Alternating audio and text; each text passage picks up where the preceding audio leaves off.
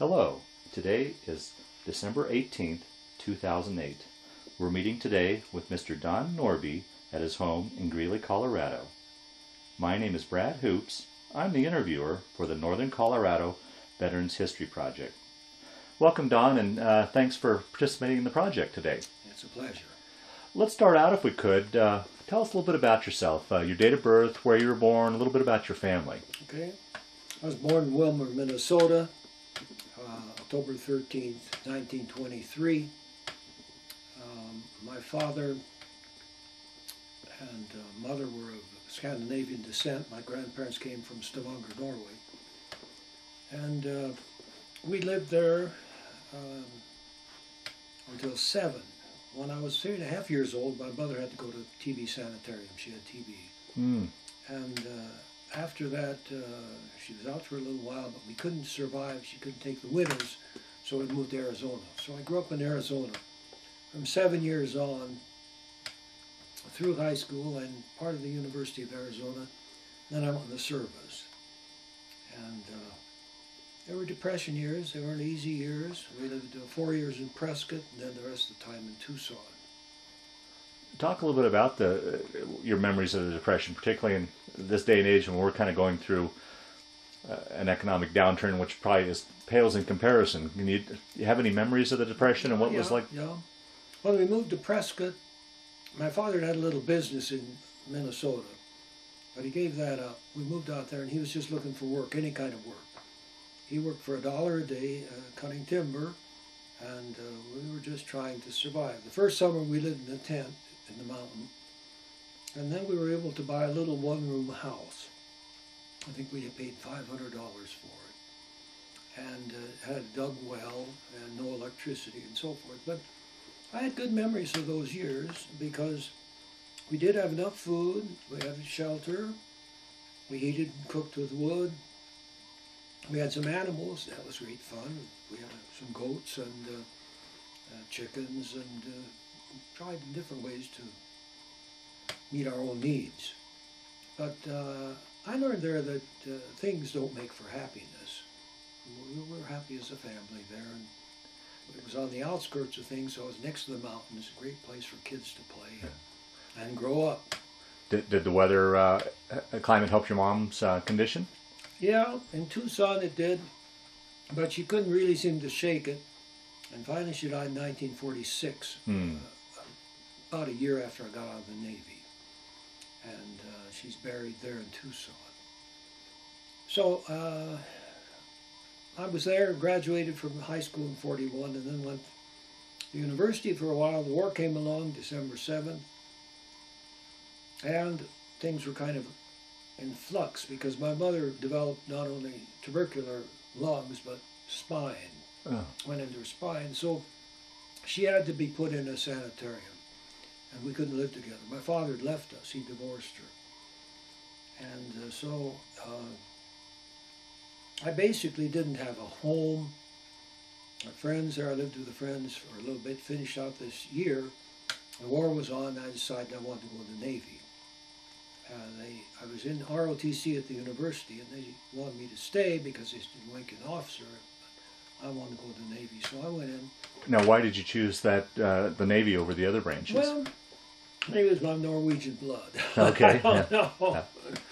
But and I never regretted the choice. I enjoyed the Navy, and I love the sea, still do, far as I am from it. Yeah, right. Yeah. But anyway, I enlisted then. You weren't drafted to the Navy at that time. You had to enlist. The Army was drafted, but not the Navy. Now, how much longer after Pearl Harbor, did you enlist? And if we can back up too, do you remember where you were and what you were thinking when you first heard about Pearl Harbor? Well, I was in Tucson, living with my mother, December 7th, and I remember it really shook us. It shook the whole nation. It mobilized the nation. We'd been very fragmented before. There was an isolation group, people that said, look, let them fight their war over in Europe. We're not going to get involved. We did that in World War I. We don't want to do it again. And so there was a lot of division in the country. But when Pearl Harbor came, there was a tremendous unification. And we realized we got to fight. And so you had men lining up. They weren't waiting for the draft. They were lining up to enlist and go in. Long lines of men. And the country mobilized very quickly. And anyway, I finished that semester at the university. And I was in the ROTC. It was interesting. Their ROTC was the only cavalry unit left. Oh, is that right? They had horses and so forth. And they phased them out, of course, during the Second World War. No more cavalry. Basically, they turned it into tank corps and this. But I went in the service. I enlisted. I was sworn in Phoenix, Arizona in August of '42. So it was a little over 6 months after the war started. And I went to boot camp in San Diego. And they shortened the boot camp. I believe it used to be 3 or 4 months, regular peacetime, but they shortened it, so I think we rolled there 5 or 6 weeks. Now, you had your ROTC experience, but was it much of an adjustment going from a civilian to military life for you at all? Yeah, it was. I can remember when they bused us, we went by train from Phoenix to San Diego, where I went to boot camp. And they bused us from the train into the naval station there. And I remember as we were coming in, there were some of the sailors around there. They started yelling, "You'll be sorry, you'll be sorry." It was funny, because they knew we were all enlistees. We didn't have to come to there. We were maybe going to the Army. And so it was put into a company 506. I have a picture there of it. And it was rigorous training, very different from the ROTC. We had close order drill and this sort of thing, but it was very different. And we didn't train with small arms there. Had all sorts of different classes trying to prepare you and teach you discipline. You learn to obey. I remember one time we failed on an inspection, and the chief who was in charge of our company made us march out there in the San Diego sun until some of the men keeled over. He said, "You're going to learn a lesson. You're not going to goof up again." So it was, that was interesting. You could apply for different schools, and I made pretty good grades. They tested you in different ways. And it was interesting, a friend told me when I was going in, he said, "Now, you're a Christian." He said, "I think you'd be happier helping people than hurting them." He said, "Why don't you try to get in the hospital corps or something like that?" So I thought, I'll try that. And so I applied for the hospital corps, but that was full. And because I had good grades, they sent me to Quartermaster school, which was kind of demanding too. And they shipped us by train from San Diego up to Rhode Island, where I went through Quartermaster school all across the country. Oh, yeah. And on the troop train, it was a long, dirty trip. We finally got there, and we were formed into different companies, classes. And they put us through this 4-month quartermaster training school. Now, quartermaster in the Army is supply, but in the Navy it's navigation. You're working on the bridge, you're involved in the navigation and the piloting and the steering of the ship and this sort of thing, which I very much enjoyed. I was glad. And when I finished school, while I was in school, my mother got very sick. The doctor sent a message, said, "Your mother's dying. You made her try to come home." And I tried to get a leave. This would have been in the first part of December, I guess. And they said, "It's wartime, no leaves are granted." So I didn't get it. But it turned out we prayed for her, and she recovered and lived for a number of years longer. But the schooling, then we finished, and then I did get a short leave, and then they sent me down to go aboard ship. and they went to Newport, Newport, Virginia, Newport News. And at first they put me on an old battleship, the old New York, BB-34. I was only on her a short time. I think they goofed in the paperwork, because then they put me on a new cruiser that was just being ready to be commissioned. And so I was assigned to the cruiser, and while I was waiting, they sent me to a gunnery school on the Wyoming, which was an old battleship there in Chesapeake Bay that they used for training. And they trained me on a 40 millimeter. I'll show you a shell here later, but I never was on the gun in action. I always went back into the quartermaster work. So the ship was commissioned. I was part of the commissioning crew, which means you're a plank owner. They call it, people who commission a ship, a plank owner. You're one of the originals. And it was a light cruiser, the Mobile, CL-63, a little over 600 feet long, I think about 606 feet long. Beam was 66 feet about, and the ship's crew was about 1,250 men. Wow. And it was a light cruiser in that we didn't have 8-inch, we had 6-inch guns for our main battery. 4 batteries, 3 each. That was your main battery they spoke of. It was 6-inch. Then we had 5-inch, about 12 of those, and then we had 40 millimeter, a number of those gun emplacements, and then 20 millimeter, much smaller aircraft and aircraft. So we had a shakedown cruise in Chesapeake Bay, and then up the east coast up to Boston, and then on up to Portland, Maine. We did gunnery practice up there, and this was all a training time too, the time when we were training, taught your battle station, and you were being really disciplined and trained to do your job and do it well. Can I interrupt here? How was it for, here's a boy grew up in the desert of Arizona. How was it going to sea? Did you get your sea legs? How was that? Oh yeah, I did, and I loved it. any problems with seasickness or anything like? Well, I had a little at first, I think, but nothing as bad as some. Some men are chronically seasick. I remember on one ship I was on, the man couldn't get over it. He was just throwing up constantly, and they gave him shore duty. He couldn't take it. No, I adjusted pretty well. And a cruiser's a big enough ship, so it's not as rough riding. I finished up the war on a destroyer, and they're rough. They're small, and you really feel the sea. And in a heavy sea, the cruiser would feel it too. So we did the shakedown and came back to Newport, and then we were going to the Pacific. And so they had a farewell service at the church that I was associated with there in Newport News, and 5 of us were going out in the Navy.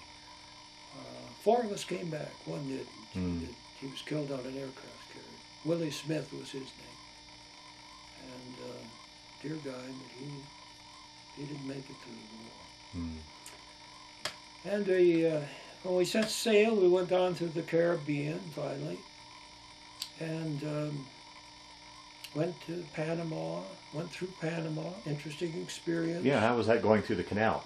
Yeah, very exciting. I was on the wheel part of the time, and still remember the pilot. You take a pilot aboard because he knew the canal well, and he would tell. I still remember him saying, "Steady, hold her steady." You know, you don't have a lot of clearance in some of that, so you have to be careful. But that was kind of exciting. Then we came out on the other side and worked our way up the coast to San Diego, and then the time came when we headed west, went to Pearl Harbor. I remember the first time coming in and seeing Diamond Head and seeing the island. And we weren't there too long, and then we had we were joined to a task force, and they began to use us. We were a new cruiser, and Admiral Nimitz came on board for a captain's inspection because he wanted to see some of his newest ships. And I remember seeing him. He was a man marked by real dignity. He was a man very much respected. And I can remember him talking to me. I think I was on the bridge at the inspection time. Wow. Huh. So it was an interesting experience. But anyway, he was our admiral, and they began using us, and they really, the new ships that came in, they needed replacements. We lost a number, and so they sent us on several raids first. We made a raid on Marcus Island and Wake Island, and then we dropped down to Tarawa, and preparation for the invasion later. And then they sent us on down. We crossed the equator and was initiated, which was kind of interesting. They call you a pollywog until you're initiated, and then you're a shellback. And so... and you survived that initiation? Because I hear they're pretty rough. Well, they shave your head. They have what they call a royal baby. One of the fatter members of the crew who was a shellback, and put grease all over his belly, and you had to come up and kiss his belly. And then the final thing, as I remember it, was they had a target chute that they used to tow for target practice, a big canvas chute like. You had to crawl through it. It was full of garbage, and they were beating you all the way through. And then you got out the other side and washed off, and you were initiated. Okay. I lost a ring going through that chute. I was that? Find it. Huh. Had a Navy ring. But anyway, we went on down then. We got stores, I think, in the New Hebrides it was. And then we went on over toward the Solomon Islands. And that was our first. We made these 3 raids. And they were classed sort of as one big operation. They gave 1 battle star for the 3 raids. Now, what would exactly be involved in a raid? What would? Well, we went in some cases we'd go in and do shore bombardment, but we were always there as protection for the aircraft carriers. Oh, okay. And the planes would be going into bomb and so forth. And when we got down into the Solomons, we realized, well, we're in a danger area. I can remember seeing a destroyer there. We were in Tulagi. Anchored in Tulagi, and it was kind of a naval outpost, you could say, there. And seeing destroyers with the bow blown off and the stern blown off, you realized you're in a dangerous area.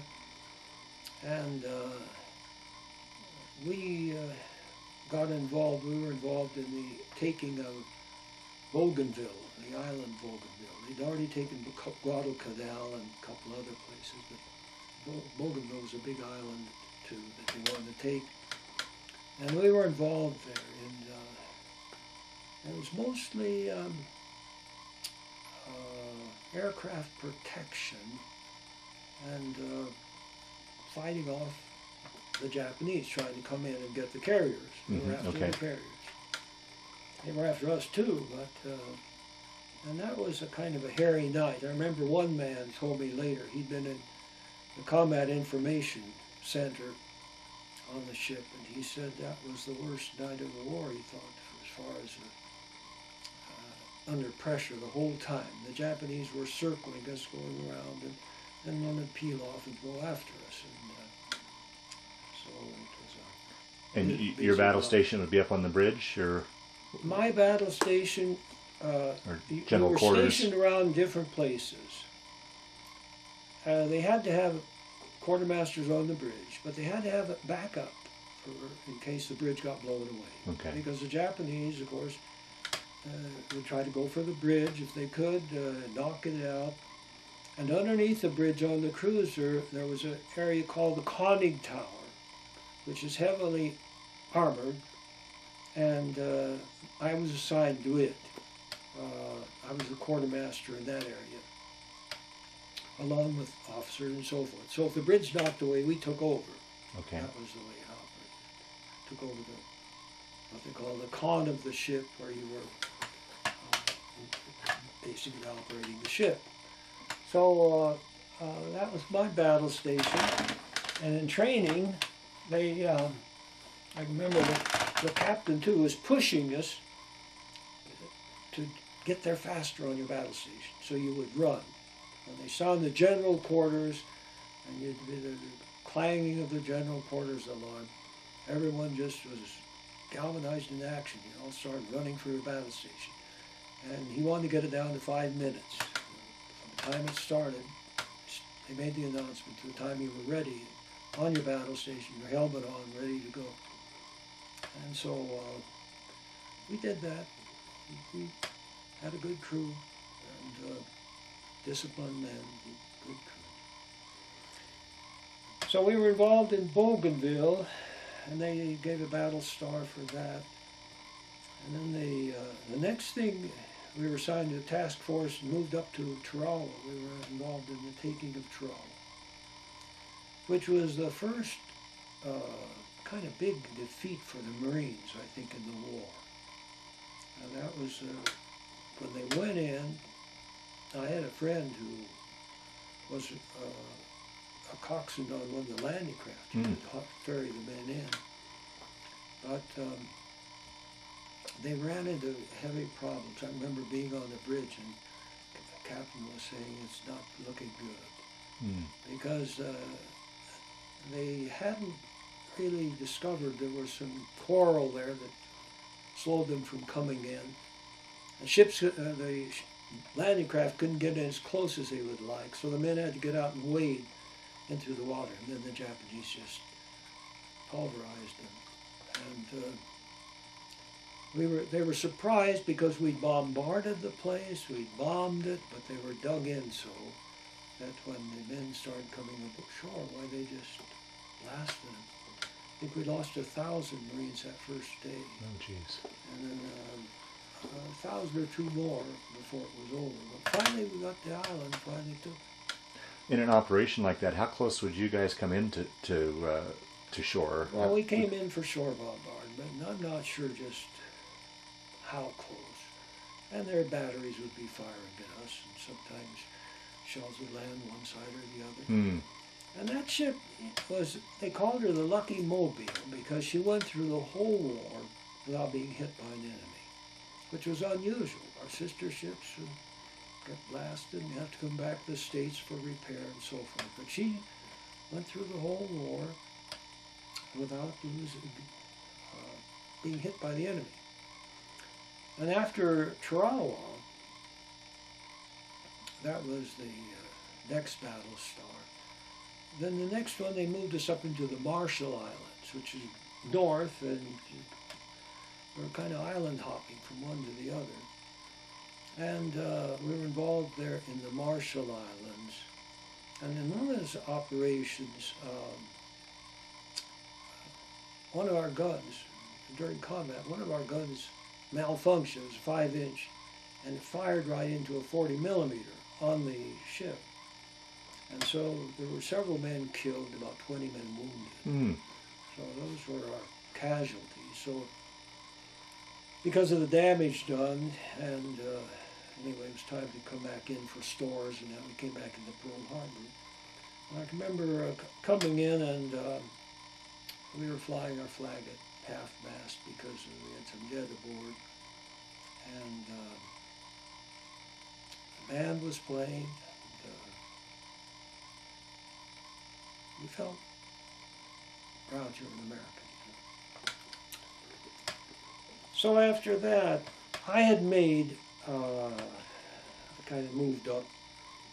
I started as apprentice seaman, the lowest you can go. And then I made second class and first class seaman. And then I made third class petty officer. And when I did that, then the ship has a complement, so many men in each rate that are supposed to be assigned.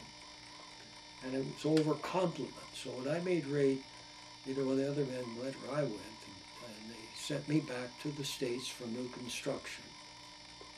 And it would have been in December. And before I went, I went to a naval R&R, Rest and Recreation. They used the Royal Hawaiian Hotel, and the Navy taken it over, and I was there for about a day or two. It was kind of plush after being at sea. And then they sent me back to the States, and I went back on the Indianapolis. It was sunk later in the war. And I was a quartermaster, and they had me in charge of about 6 other men who were being transferred back. We went into San Francisco, into Bremerton, I believe we ended up. But I remember coming in through the Golden Gate, and it looked really good. I got back just in time for Christmas. But I'd picked up what they call kind of jungle rot down in the South Pacific. It's just, I don't know what it was, some sort of fungus or something on the skin. So my skin was, full of sores, really. And I remember I was almost reluctant to go ashore. I thought I looked so bad, but anyway, I went ashore. I had friends in Oakland, dear friends, that whenever the ship would come in, we had a room for me, a room that was set apart, and so I knew that I had a place to stay when I got into Oakland. And I was given a leave, and then they transferred me to Bremerton, Washington. And actually in the San Francisco area, we would have been in Vallejo, in that area. But they transferred me then up to Bremerton, and while I was there I made second class, and then they assigned me to a ship that was being built. It was a CVE, a light carrier, that they were producing very quickly, and they were putting them on a cargo ship hull, basically, so it wasn't a fast ship. It was designed to ferry planes over for replacement, and designed especially for anti-submarine warfare also, where they would work with destroyer escorts. Was it a flat top, or was it... Yeah, flat top. Okay. Yeah, and they put a flight deck on. You'll be able to see it here on this one here, model. A ship that, anyway, I was assigned to it, and we commissioned it in that spring, and went aboard in Astoria. So I was a plank owner of that ship too. It's a CVE 96, the Salamaua was the name. Salamaua. And I was on that ship for some time.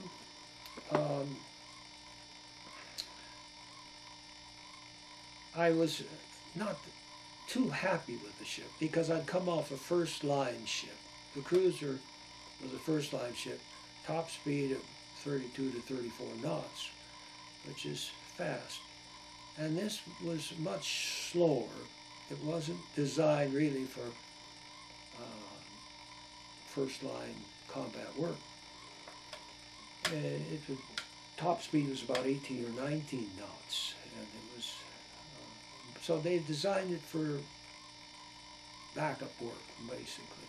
Now, toward the end of the war, they ended up using them on the front line, and they lost a bunch of them because they were slow and they weren't very heavily armored. And so anyway, I was on it for some time, and we hauled a load of aircraft to Pearl Harbor, came back, and then we took another load of planes down to Finschhaven, New Guinea. And it's a long ways down there, and the ship was not that fast. I don't know if we cruised at about 15 knots or what we did, but I don't recall. But and after that, I was transferred. I wasn't too happy on the ship anyway, so I was kind of glad to go. I was hoping to get back on a cruiser, but they didn't put me on one. And during wartime, you didn't have much choice. Yeah. So I ended up, they put me on an older destroyer called the William B. Preston.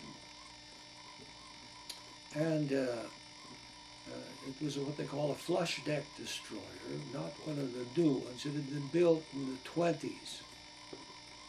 And, but they saw a lot of service during the war.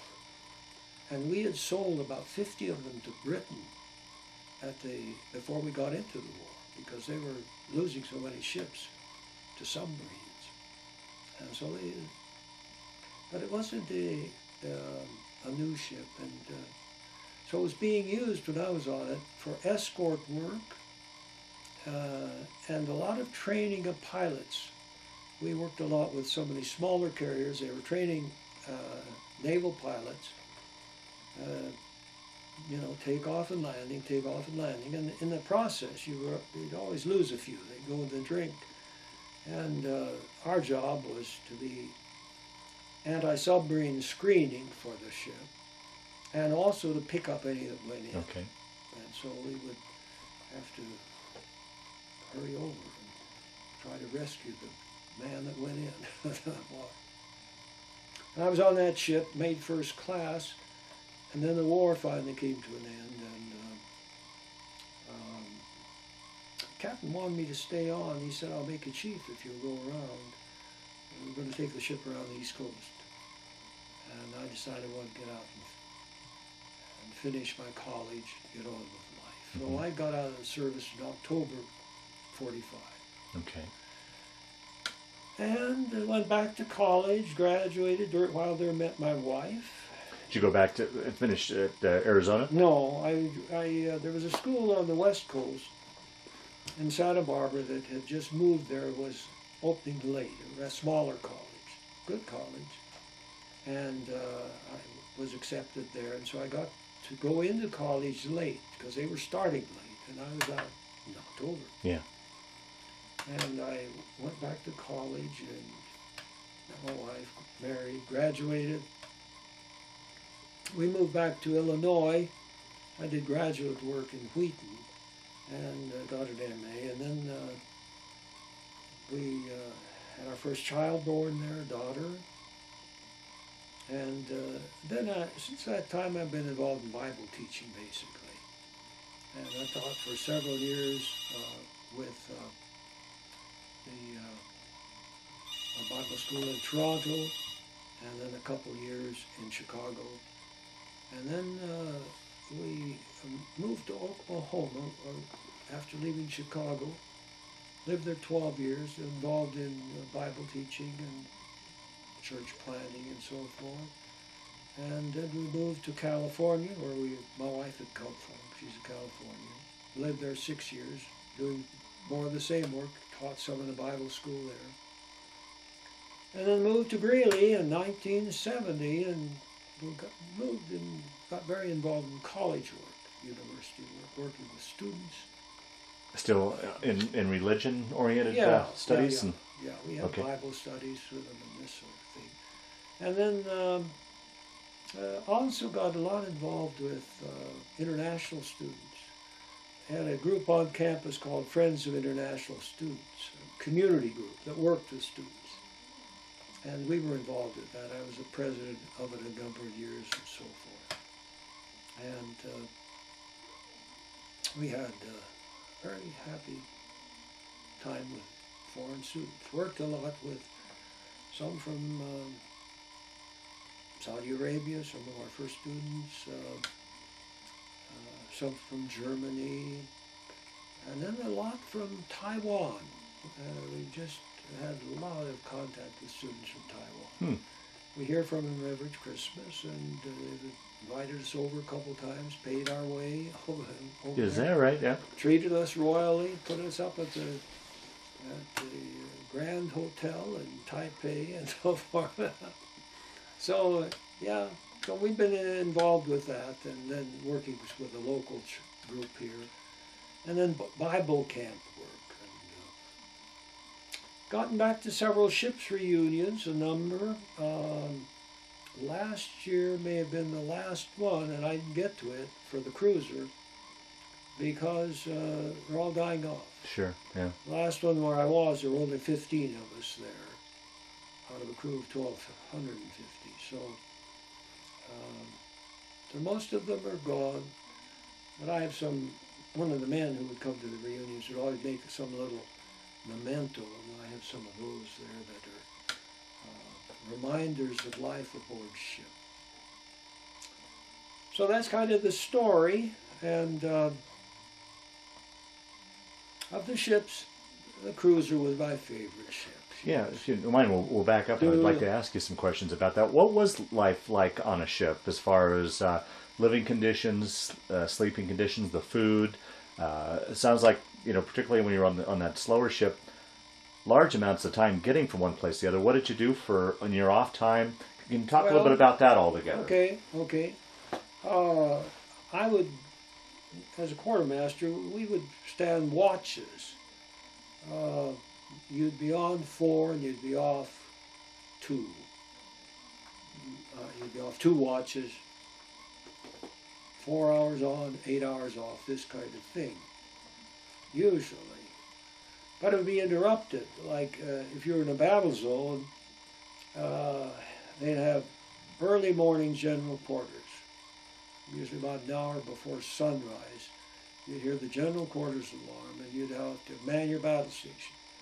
And they'd stay there for an hour or so, because this was a critical time. This was the time they often attacked. Okay. So one of the things, especially aboard the cruiser, was loss of sleep. You just never seemed to get enough sleep. If you got off the mid-watch, you'd get off at 3:45 maybe. And then they'd wake you up about 5. And then during the daylight hours, you had work to do, cleaning, maintaining. Sometimes you'd be painting the ship. There's always work to be done. So it was a busy life. Quarters were tight. Had a lot of men. Now on these ships, a fighting ship like that, a lot of the men are needed simply to operate the guns during battle. You don't need that many men to run the ship. And so the department I was in, the navigation department, you needed those men, whether you're in battle or not. But, so you had a lot of men to man those guns. You had to have men to pass ammunition and all the rest. And so you had a lot of men living in tight quarters. The bunks would be close, about 3 high, and you had about room barely to turn over. So it wasn't luxury accommodations, but and the thing about the older ships, now the new ships now have air conditioning, but the older ships, we didn't have any air conditioning, and we were in the tropics. It would be terribly hot below decks. They had forced air. They would blow through, but it was just hot air. And so a lot of the men would at times give up trying to sleep below decks, and they just go up and sleep on top side on the deck and try to get a little sleep through the night. The food, well, it was simple. It was wholesome. You had a mess hall on the bigger ships, especially, and it wasn't gourmet food, but it was. Yeah, I didn't lose weight. Well, a little during combat, but most of the time, food was okay. Lots of just spam, which I didn't particularly want to eat any more of after I got out. But it was better than sleeping in a foxhole. Yeah. You know, if you were in battle, you might have to you'd stay at your battle station day and night and try to keep going. And they would bring sandwiches around to you for food. That was all you got when you were at your battle station. Can you talk about a little bit about what it's like to be in battle? I mean, for someone like myself that has no idea what it's like to be in a dangerous situation like that, how did you deal with the stress and were you scared? I mean, can you describe Okay, well, I remember the first time we went into action when we made that raid on Marcus Island, and we had been about 900 miles from Japan, and so we were pretty close. And the main reason for hitting that was we weren't intending to take it. We just wanted the Japanese to realize we could get to them. And so I remember as we were getting ready to go into combat, seeing the chief quartermaster. He had a cup of coffee. We always had coffee on the bridge to help keep awake. And I can remember him holding a cup and his hand was shaking like this, and I realized that man's afraid. And he'd been on a ship that had sunk down near Guadalcanal. He was on the Chicago, I think. And I realized he was afraid. And when you go into battle, there's adrenaline is flowing, and you're knowing some stress. But I was a Christian, and I could really say I didn't have the fear a lot of men had. So your faith held you? Oh, yeah. Yeah, okay. Yeah. And now, there was stress. The captain we had, Captain Wheeler on the cruiser, had gone down, been on one ship that went down, and he was showing the signs of stress. And after I left, a friend quartermaster told me that he was transferred later because in battle he would lose bowel control. He'd have to have extra pants up there to be changed. Ship's doctor was always near him, afraid to have some problems. So that it told, especially on some more than others, I guess. Yeah. Yeah, if you have faith, and I did. I came to know the Lord when I was in high school, and it was something that I really didn't have a terror, that sub-man experience, I guess you could say. Okay. There's always a sense of fear in the sense that you're alert and you're under pressure, but it depends a lot on your own mental attitude in some of these situations. Sure. Yeah. What was it like? I mean, many in your generation. I mean, obviously you'd moved from Minnesota down to Arizona and seen a little bit, but basically you grew up right around.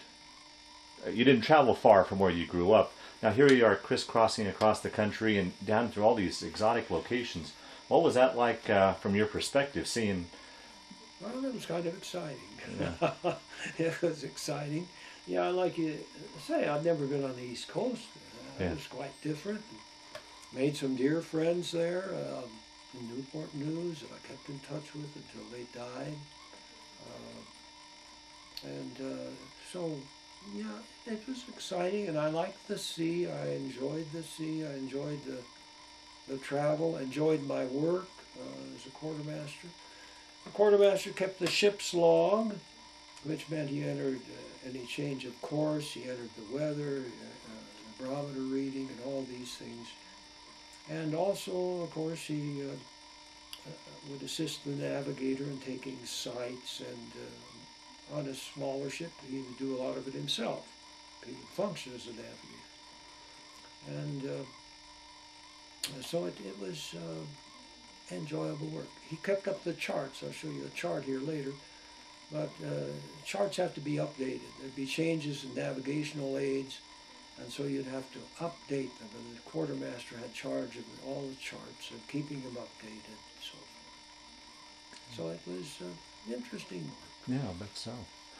How about communications, as far as communicating with say, your mother or friends or something? How was that? Was that reliable, or particularly since you guys are all over the place? It wasn't very fast. I remember my dad sent me some smoked fish. He knew I liked to eat fish. He sent me some smoked fish, and it caught me down in the New Hebrides or someplace down there. But it was moldy. It hadn't survived. So that Mail wasn't fast. It would finally come in, maybe be 3-4 weeks before you'd get it or whatever. Now with air travel, of course, and all, or email, Yeah. you know, nowadays. yeah, guys have instantaneously. Yeah, guys have laptops all over, and because Yeah. I corresponded with the guy in the Navy during the Gulf War, and that he had a laptop, email. Yeah. Quite different. What about general news, just about how the war was going on, or hearing such things as VE Day or Roosevelt's death? I mean, were you guys getting that sort of information as well, or Well, or just general news from the States, I guess? Not too well sometimes. Sometimes if we'd come into Pearl Harbor, you'd get a newspaper to find out what's happening in the war, because I think the civilian public was a little more informed than we were at times. Well, we went to sea. You had sealed orders. We didn't know where we were going, and so you get out to sea half a day or a day, and then you open the orders and you find out where you're going, what's going to happen. And as a quartermaster, I'd be one of the first to find out. So men were always asking me. They called you Wheels, because of the ship's wheel that's on your insignia. And they'd say, Wheels, where are we going? they were interested, but because we were on the bridge, we'd find out first. Yeah. But you didn't know when you left port just where you were heading many times. Did that uncertainty bother you at all, or would? No, it's just kind of exciting. Yeah. Yeah. I might read a poem that I wrote. Oh, please, yes. About Tarawa, if I can find it here. Because it was a very striking time.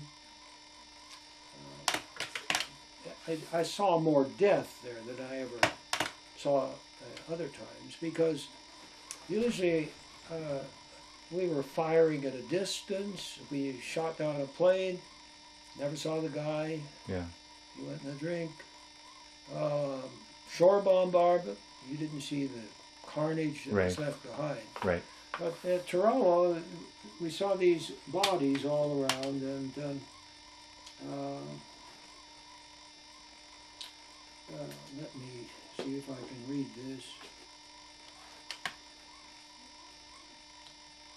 Gray ships rolled gently, decks filled with spent shell casings. As ships, I'm going to have to get a better line to read this. See if I can get up here and read it.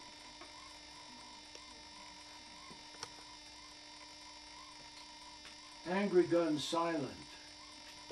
Standing my watch, I scan the sea.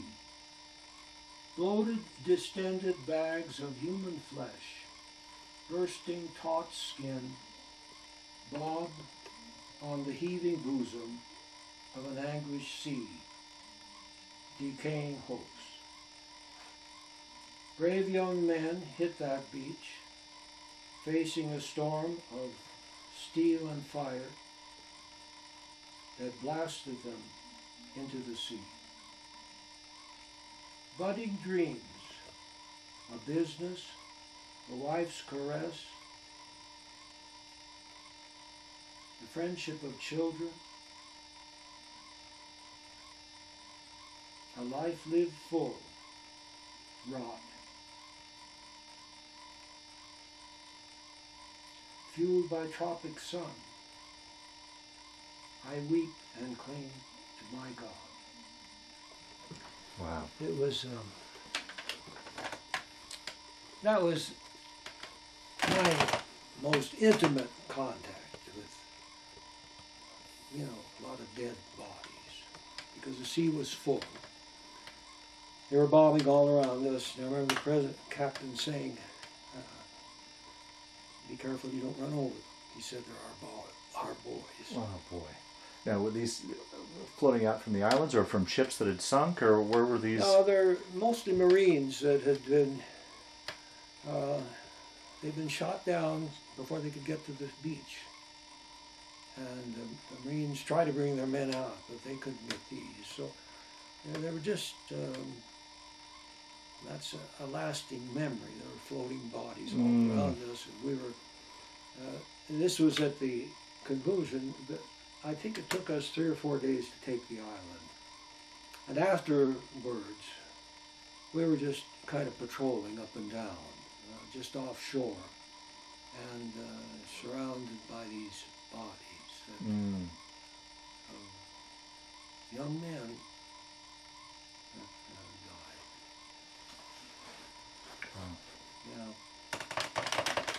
Yeah, so that's kind of my story. Yeah.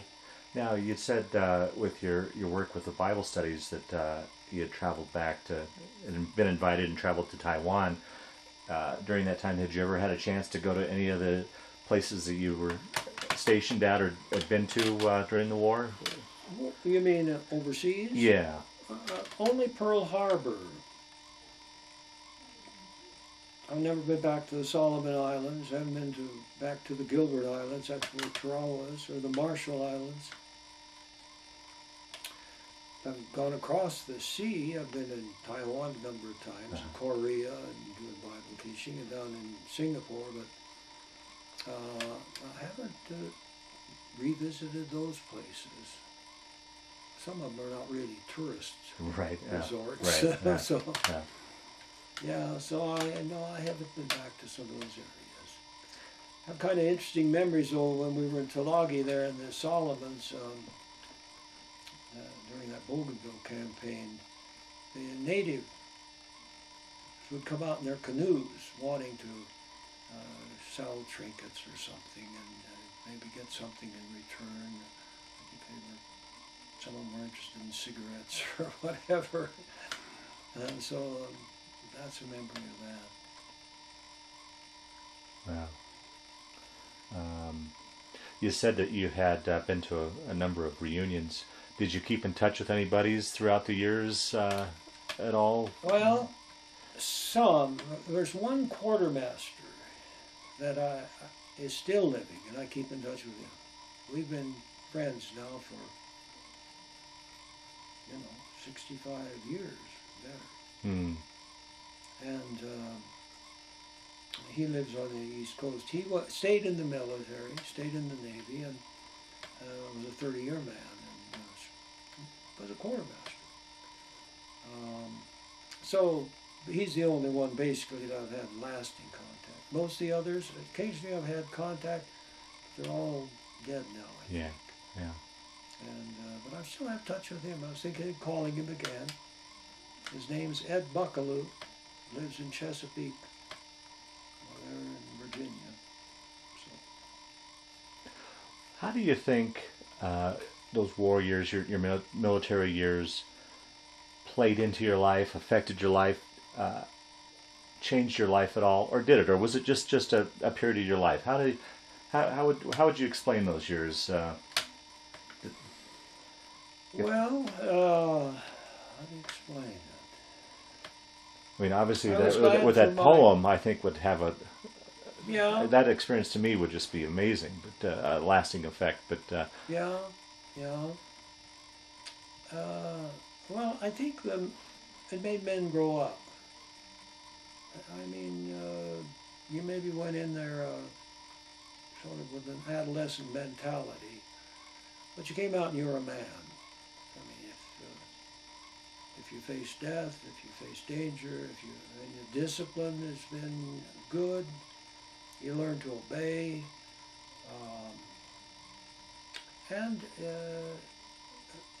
I think you came to have a love for your country in a sense. If you fought for something, it's valuable to you. Mm-hmm. It's worth something. Mm-hmm. Mm-hmm. And that's why it hurts veterans if they see the flag being defiled or things like that.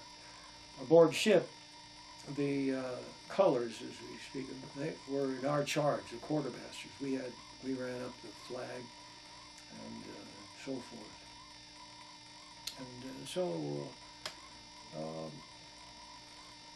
it changed your perspective. I think most of the men, when they got out, they wanted to get on with life. They were serious. The atmosphere at college, I know when I went back, most of them servicemen. They were there. They're not going to mess around. They wanted to get through school. They wanted to live life and do it right. So that Did you find yourself that way as well? Because I mean, you've had experience both ways. You had the pre-war year of college and post-war. Did you find yourself a more serious student once you? Well, I suppose I was more serious than some today anyway, because of going through the Depression years, and then my father left us and divorced my mother. He left us in 1939. And so I became the man of the house. Okay. And since Yeah. I grew up faster than some. So, yeah. But I think military service used to be good for men. Now some men now, if they get in, at least like the Vietnam War, they got into drugs and one thing or another that kind of messed them up. But there wasn't any of that when I was in, and pretty rigid discipline, and I enjoyed that.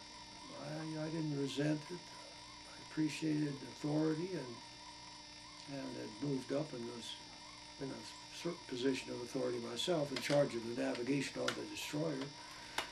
So, yeah, a lot of good memories in connection with some of the memories that aren't so good. Yeah, yeah.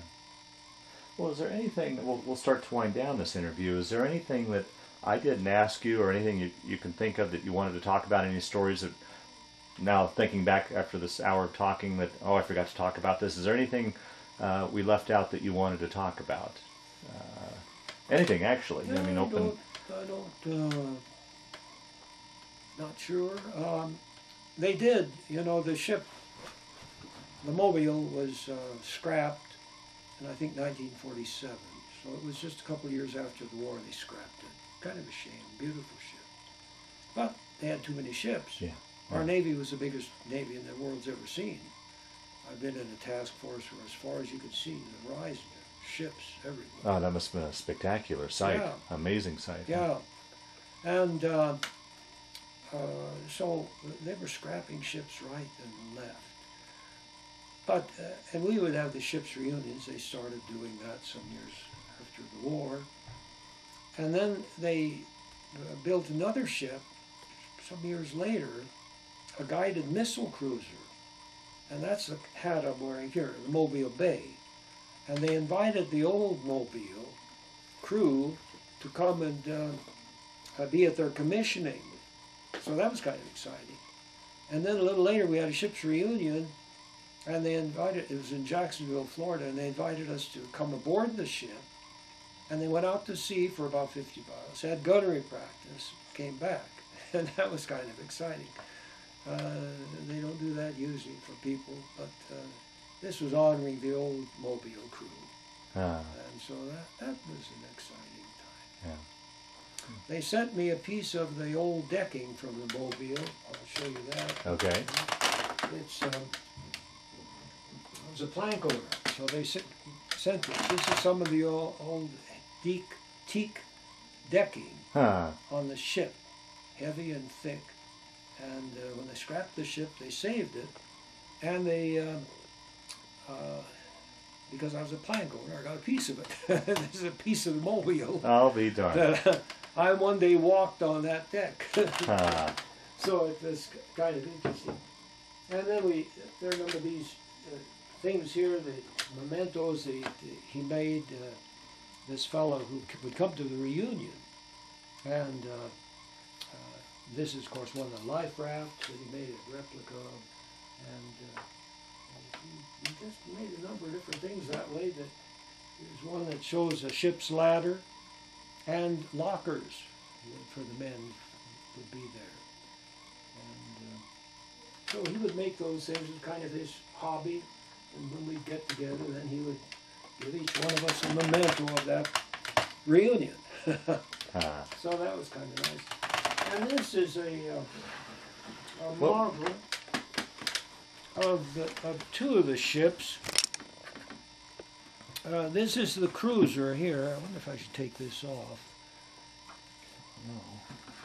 No. It would have two forward main battery, 6-inch, and two aft. And on the fantail, it had a crane, and we carried two airplane, seaplane type, that we used for spotting. Okay. They would, in combat, they'd be airborne. We'd catapult them off, and they'd be up there circling around and spotting to direct the fire, the shore bombardment, this kind of thing. And what, then they would land right next to the plane and you'd pluck them out of the water with your crane? That was quite an interesting operation. They have to land, and you had to coordinate things pretty well. And they would have like a cargo net that he'd kind of fly up on, cut his engine, and then the cargo net would hold there was like a hook underneath. And then the crane would reach out and pick the plane up and bring it in and set it on the catapult. We had two of those, and that was customary on cruisers. And this other one is the small aircraft carrier. It was about 550 feet long, a little shorter than the cruiser. Can you swing it around so it's that? Okay, there we go. So it's on this side here. Okay. And this is a model of it. You can see it was built on a cargo hull, a Kaiser hull. It was built up in Oregon, and they put the flight deck on it, and you had the bridge and that here on the right side. So that that was they called them jeep carriers, a small carrier. At the end of the war, the one I was on, the Salamaua, I'd been transferred off of, but she was hit with a kamikaze, and they lost about 20 men and I think maybe 50 wounded. One of those suicide bombers came right in on the flight deck. Oh boy! And crashed and killed a number. So they used some of them there at the end of the war, and some of that operation, the kamikaze planes were coming in, and they just pushed them in there into situations they were not really designed for, because they didn't have the speed. Their top speed was about 19 knots, and whereas a cruiser or destroyer, they're 32, 34 knots, something like that. And they're more maneuverable. Yeah. And with more firepower. So these were kind of sitting ducks, and they didn't have much protection, so they lost a number of them. Went down. Well, what we'll do is we'll wind down the interview, and then we'll videotape all your pictures. From the interview part of it, is there any statement that you would like to make about anything, really, to kind of just close out this interview, to a statement to anybody that'll watch us in the future that you would like to close out this interview with? Well, I'm glad for my time in the military. I don't regret it. And I'm glad for the war I was in. It was a just war. No one there was objecting and saying we shouldn't have done this or anything like that. And I feel sorry for the servicemen in some of the wars since, where there have been all these questions raised, and when men are going into battle and they're facing death, they've got to feel it's a just cause, it's a noble cause, it's worth fighting for. And you can't tell them, hey, we made a mistake and you shouldn't be doing it. And that's why this thing in Iraq, you can't expect the president to stand up there and say, hey boys, it's all a mistake, we shouldn't have done this. They've got to realize when you're in that situation, what we're doing is worthwhile, it's worth risking your life for. Yeah. And that was true of the Second World War. So I'm glad I was in that war, not some other war. Sure. And I'm glad too that through all of this, I had faith, because I saw men who, under battle, would be very afraid and maybe praying and saying, well, I'm going to change my life when I get out of this, and I'm going to clean up my act, and you know, making vows and so forth because they were afraid. Yeah, yeah. So it's a wonderful thing if you know the Lord and you have peace with God. Wonderful. And I did that. Wonderful. Well, Don, I want to thank you for sitting down to tell your story today. More importantly, though, I want to thank you for your service to our country. Well, thank you. Okay, Don. That's what they call a flat hat. It was a dress hat that you used when you were in cooler climates because it's too warm otherwise. And this was a picture taken of me while I was in Quartermaster school. It would have been about December of 1942. So you're, what, about 19 then? Yeah, Yep. about 19. This is a picture. That's a white hat that I'm wearing here. This is what was used, especially in warmer areas, and is very common. I don't even know if they use that older flat hat anymore in the Navy. Oh, is that right? Yeah. But this would have been taken sometime later, maybe a year or two later, of me while I was in the service. There's my dog tag that you wore as identification in case you were hurt or killed. You always had this identification on you. This is my insignia as a first-class quartermaster. You can see the wheel, the ship's wheel, that marks the quartermaster. He was involved in steering and navigation. And up here are a couple of the ribbons. This is American area combat.